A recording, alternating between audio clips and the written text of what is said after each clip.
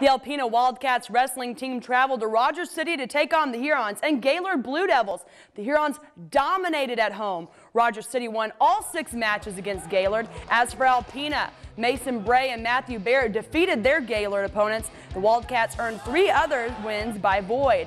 Then we witnessed the battle of Rogers City versus Alpena, a rematch from a week ago. Rogers City's Anthony Paull, Dylan Daugherty, and Isaac Hine won their duels. But then it was time for the match of the night, a rematch between Hurons' Clayton Henry and the Wildcats' Matthew Barrett at 160 pounds.